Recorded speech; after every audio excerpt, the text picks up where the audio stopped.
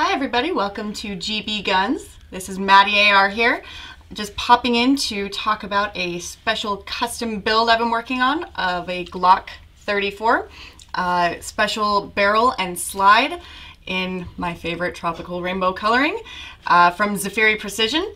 So coming up next, Graham is going to be back to tell you all about it. Stay tuned.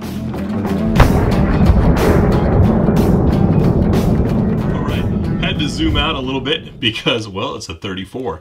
I ran a 34 when I was 3-gunning it. This is it.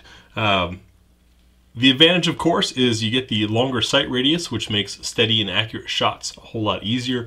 You also get the longer barrel, which gives you more velocity, turning into more energy for knocking over steel targets, bowling pins, things like that. In fact, when I moved to this gun in bowling pin matches, they got just plain simply easy because there was so much energy coming out of this longer barrel. This is a standard, well, pseudo-standard Gen 4 34.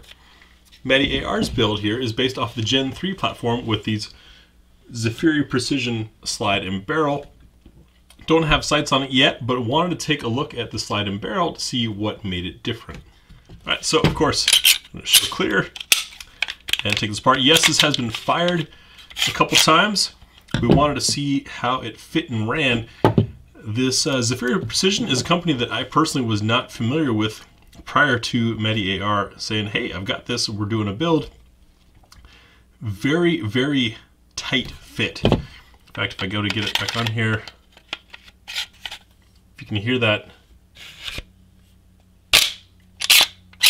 it's very snug, and it needed probably 20-30 rounds or so of break-in with heavy oil just to get it that tight. It's coming back to being able to function, but it was a very snug fit from the get-go. So if you order one of these, be aware of that. And what that can be is machining tolerances. This slide is obviously meant to be a performance slide. It's got tighter tolerances than your standard Glock would, and then the other factor could be any coatings that you do. Often with powder coating, things like that, it is adding a slight thickness, a slight size to the actual material. This coating does not appear to. It's a wonderful kind of oil slick rainbow coloring there that you can see goes all throughout.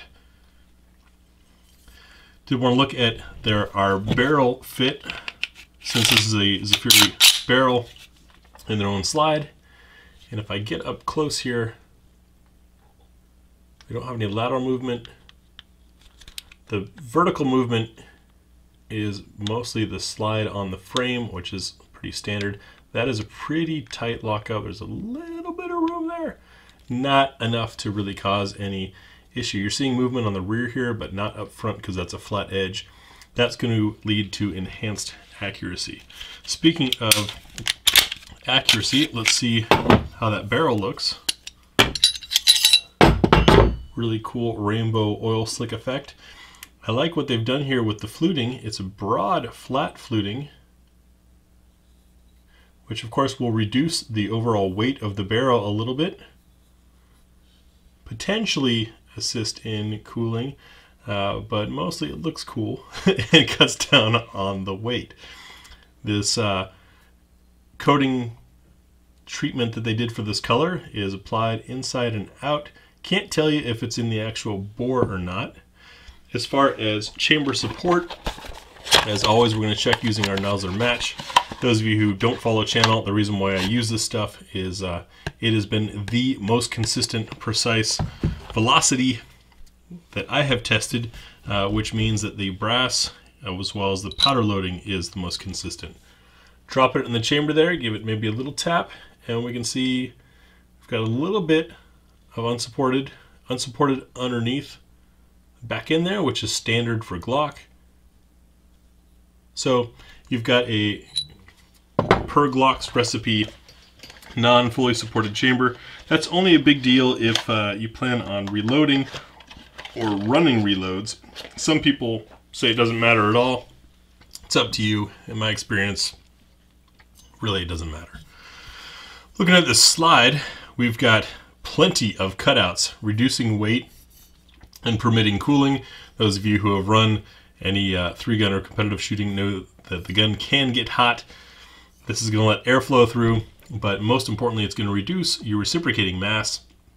If you're not familiar with how recoil works in handguns, it's actually the slide usually hitting the rearward most of its travel, that impact on the frame that causes your flip, and then as it slams back and locks home, that causes a little bit of dip.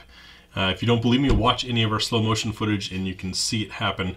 It's not the explosion or detonation of the round that causes that recoil, it's the slide. So the lighter your slide, the less mass you have moving, the less jarring it's going to be on your wrist, and that's going to allow you to shoot quicker and get back on target quicker. Beyond these windows being cut, you can see there's a step down. See that depth there? It continues all the way along the side and quite a bit on this side. That's also removing material, adding to an overall much lighter slide. And the coating runs inside and out. We have a bit of a taper cut here, cutting off some of that metal. Now I don't have a Gen 3 34 to compare with, but when you look at the Gen 4 with this snout coming all the way to the end, unnecessarily that's adding some weight up front. Up front weight does help with muzzle flip a little bit, but that can also get in the way of holstering, whereas this, between that bowl cut on both sides and that edge there, missing a holster is really going to be purely user error, not not anything related to the slide cut. For racking and checking, we've got some nice serrations here that are not too sharp. They're kind of rounded edges, so nothing's going to be snagging or hurting, but there's plenty of ridges to grab onto.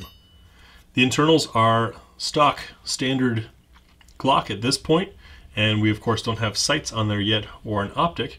We'll be figuring out what comes on there later. A quick demonstration, something that I thought was interesting in looking at these two signs, and I do admit, yes, the one on the right is a Gen 4 and the one on the left is a Gen 3, but to give you an idea of what kind of weight savings we have, this is a lone wolf barrel that of course has no fluting to it,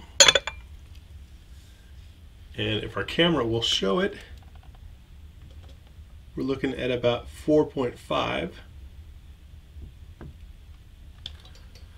If we swap on the Zaffiri, now we're looking at 4.3. So we do have a weight savings from that fluting for sure. The bigger weight savings, once again, Gen 4, and this does have sights on it, but I don't think sights add too much weight.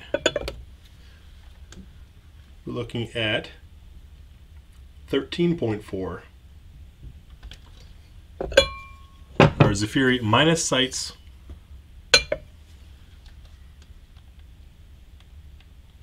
10.7. So combined, you're saving quite a bit of weight with this Zaffiri setup.